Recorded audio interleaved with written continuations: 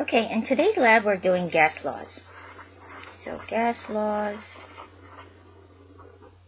So part 1 is Boyle's law. And part 2 is the ideal gas law.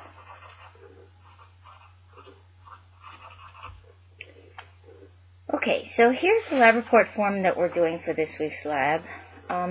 And what I want you to notice about the lab report form is there's lots of information in the actual question, in the actual chart and question itself of the lab report form.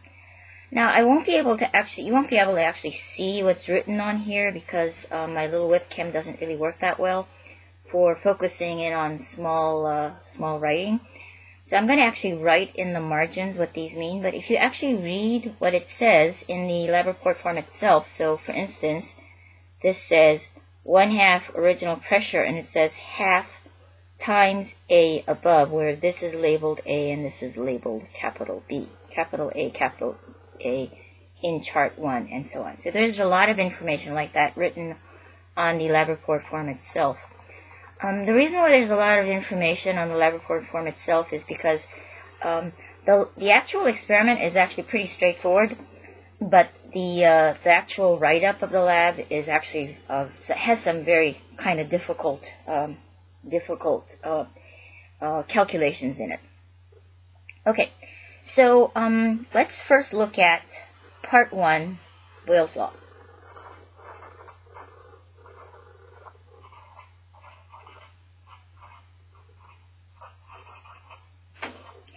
Okay, so Boyle's law is that equation that we have where you have volume 1 divided by volume 2 is equal to pressure 2 divided by pressure 1. Another way that you can write this is volume is indirectly proportional to pressure, where this is the symbol for directly proportional, and because I've got it inverted for the pressure, this means that it's indirectly proportional to the pressure. And if you remember what this means is if you've got like a balloon and you squeeze the balloon, then as the volume decreases, the pressure increases, or as the pressure increases, the volume decreases. So that sort of idea. It's not directly proportional, it's inversely proportional. So what we're going to do is we're going to experimentally measure volumes and pressures so that we can come up with a plot for Boyle's law. The setup that we're going to use to do this is actually going to be this little setup. Now, this setup is a demonstration setup, so everybody in the lab doesn't get their own little set that looks like this. Everybody actually looks at this same thing for the entire class. And so this entire thing is on plexiglass, and this is the gauge that measures the pressure. It's actually in PSI. And it's connected by this little metal connectors to a piece of tubing. And the tubing is connected to a syringe. So here's the syringe body, and here's the little plunger of the syringe. Right here what we have is a thermometer. We do measure the thermometer because we do use the thermometer to measure temperature as we're going, because we would like to keep the temperature consistent throughout the experiment. But this is not really connected to anything else. It's just the thermometer hanging out there. And the way we're going to do this is, and I've got this little syringe that's not really the normal syringe that you use for this. This I just got from my dentist. So you got your syringe, and what you're going to do is you're going to connect this up, and then you're going to pull. And when you pull, you increase the volume and you decrease the pressure. When you push in, you decrease the volume, but you increase the pressure. So you're actually going to look at the relationship between the pressure that you measure on this gauge here in PSI and the volume here. Now, what you might notice is that the volume of the syringe is actually almost the same as the volume of the actual gauge that we're measuring the pressure in. So it's gas not just in the syringe itself, but also in the gauge itself as well. And what you find is that you actually have to take into account this volume and this volume within the little metal fittings, plus the volume of gas in this little tubing, and the little gas that's in this little tip of the syringe, because the only thing that we can actually measure by adjusting the syringe plunger is just this section right here. This picture is actually out of, I just made a bigger printout of the picture that's in your lab book. So you have a picture almost identical to this in your actual lab book. Okay, so we can measure the volume of the gas within the syringe, but how do we measure the volume of the gas inside the gauge, inside this little metal piece, inside the tubing, inside that little section between the tubing and when the syringe volume actually starts? So one thing you might think is, oh, well, why don't we just put some water in there and we'll dump all the water out and then we'll measure the volume of the water and then we'd be able to get the volume inside the gauge and inside the tubing and that little piece. It'd be kind of hard to do that. It'd be hard to get the water in and out, but also because this is actually a gauge that you're using to measure the pressure, you don't really want to put water in there and mess up the mechanism of the gauge that measures the pressure. So what we're going to do is we're actually going to use a very nice little simple way of measuring this by a little bit of fancy algebra, so you don't actually have to do the measurement of this volume by using an experimental method. Okay, so how are we going to do that? Well, what we're going to do is we're going to say that we have the volume total. But by the way, I just wanted to point out that the way we normally do this experiment is we have one of this set up. We have it in front of the room. I usually select 3 people from the students to actually do the actual experiment. We get a bunch of numbers, we put it up on the board, and then everybody in the entire class gets the same set of numbers for their calculation and for their Boyle's Law plot. So I'm going to do that. I'm not actually going to use I'm not actually going to do the experiment. I just have some numbers from a previous semester, so I'm just going to give you the numbers from previous semester. But I'm going to give you the numbers that you get experimentally, and then everybody in the Tuesday, March 24th class, the class that I'm missing, everybody who's doing the lab in that class will be able to use the numbers that I give you. Alright, so here we go. So we're trying to figure out the volume within that little gauge area. So when we're talking about the total volume of the gas, the total volume is going to be volume within the syringe plus volume of other. And what is our volume other? Well, our volume other is the volume within the gauge, the thing that you're using to measure the pressure in, plus the volume in the tubing, plus volume in the fittings, the metal fittings, plus etc. So we're measuring all of that volume by, we're considering that to be volume other. So how are we going to get the volume of the other part without actually doing an experimental measurement of that? By doing a little bit of fancy algebra. So what we're going to do is we're going to consider this. Now, if you have no volume in the syringe, you're going to have 0 for volume syringe.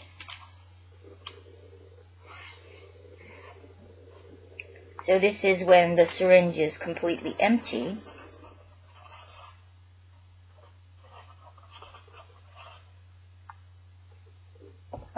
Volume 1 is going to equal volume where the syringe is completely empty, 0, plus volume other.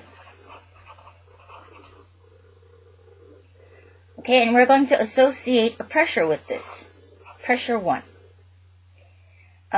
Pressure 1 is going to be associated with your chart 1, part A. Now, then what we're going to do is we're going to decrease the pressure by a half.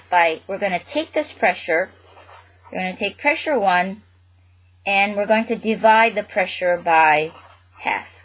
And we're going to set that as pressure 2. So pressure 2 is equal to 1/2 pressure 1. This is what's in your chart 1, part B. Okay, and then associated with pressure 2, we have volume 2. So volume 2 is equal to the volume syringe that you can read off. I think I left off an R there. Volume syringe plus volume other. And P2, as you said, is equal to 1/2 of P1. Okay, so we've got that. Now, this little derivation that I'm doing to explain what the volume other is, you're not responsible for. I don't actually ask any question about it on the lab report form, but I just think it's kind of neat, and it sort of explains what you're doing. Otherwise, you'll be sitting there and wondering, why are we doing this chart 1? What does that have to do with anything that we're doing, and why are we adding this stray number to all of our volumes that we're using in our chart? So this explains where that's coming from. So I would say, don't worry about this in the lab report form.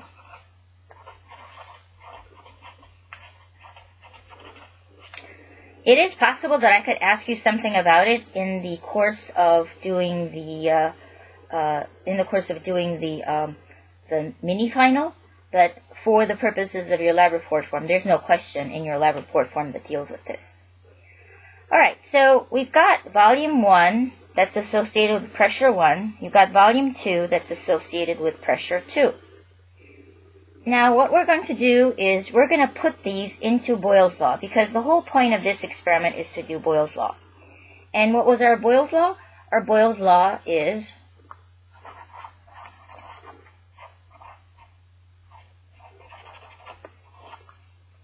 V1 over V2 is equal to P2 over P1. So what we're going to do is we're going to go ahead and put in our equation for V1. So here's our equation for V1. And remember, we're trying to solve for V other. So here's our V1. Here's our V2. And here's our pressure 1. And here is our pressure 2. So we're going to plug that into our equation, where V1 is going to be put in with 0 plus V other. V2 is going to be V syringe plus V other. And then P2 and P1 are 1/2 P1, and those are all going to go in. Alright, so here we go. So we're going to plug everything in. So then we're going to get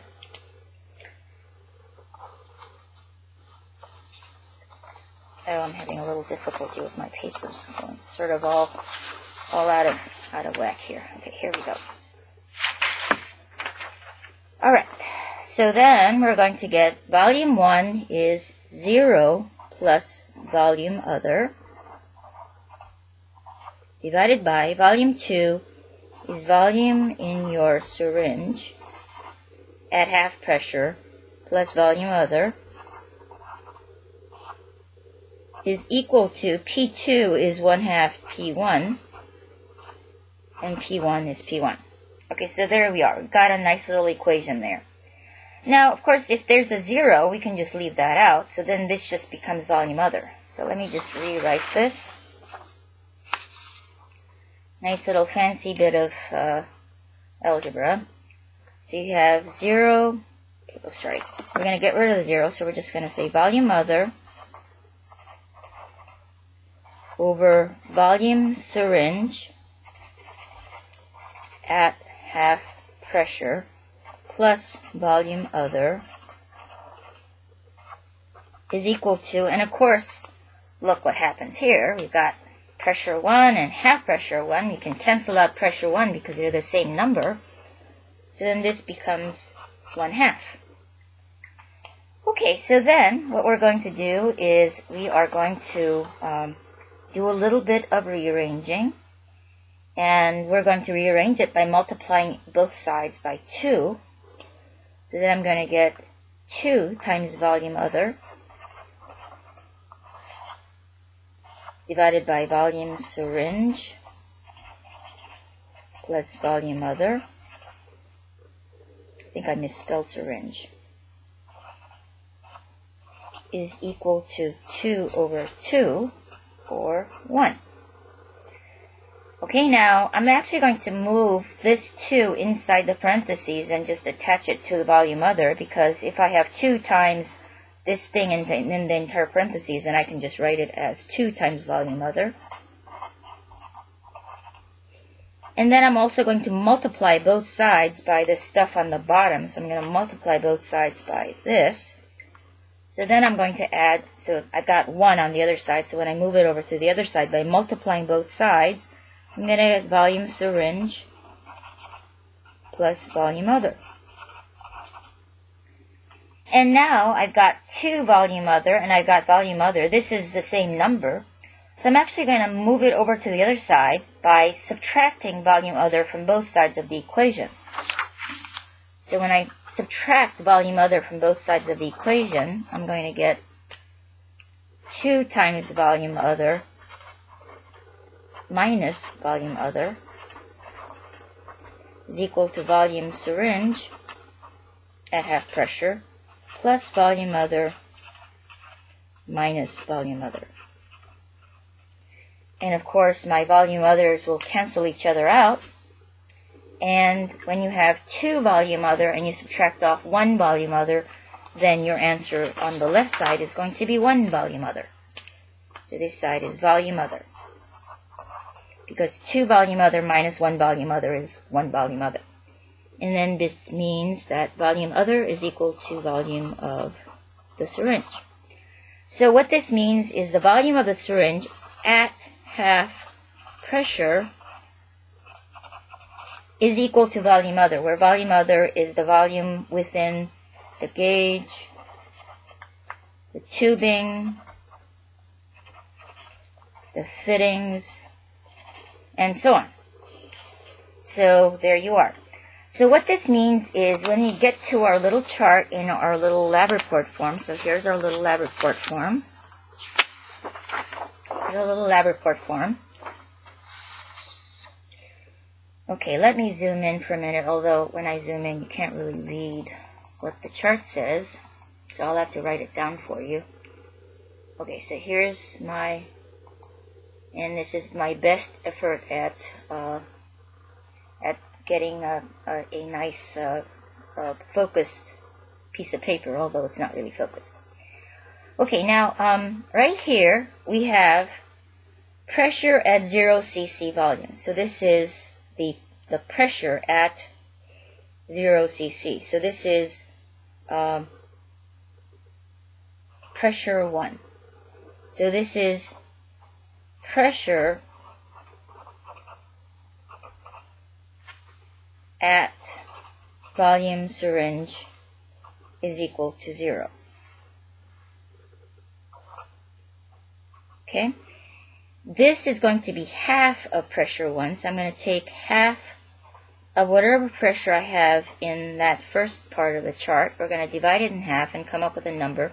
This is a calculated number. And then we're going to write out the volume at half pressure. So this is going to be the volume at whatever pressure that turns out to be. Okay? So let me go ahead and give you what those numbers are from data that I previously obtained. So that pressure is going to be, I'm going to give you for A, the pressure, this is A, B, C, D. These are uppercase letters, and this is chart 1 of your lab report form. Okay, so you're going to put in here 14.9. The pressure at half original pressure is 7.5 psi. Volume at half pressure is going to be 5.0. and the volumes are all in milliliters.